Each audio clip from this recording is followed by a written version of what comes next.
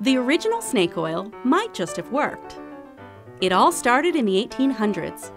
While working on the Transcontinental Railroad, Chinese laborers used an oil made from the Chinese water snake that they believed would reduce the inflammation on their sore and tired muscles. Word spread of the healing oil.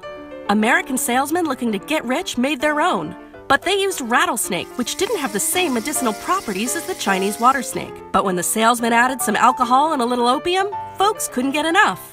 The salesmen peddled their snake oil at vaudeville-style medicine shows.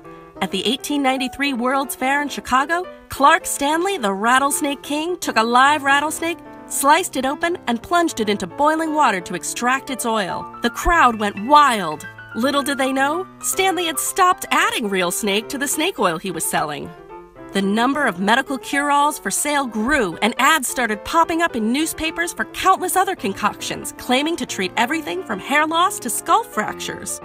But muckraker journalists were skeptical and began to report that snake oil and the other untested cure-alls caused addiction, overdoses, and deaths. In 1905, Collier's magazine published a series of scathing exposés calling them the Great American Fraud. The public outcry that followed led to the passing of the Pure Food and Drug Act and the creation of the Food and Drug Administration to protect consumers from unsafe medication.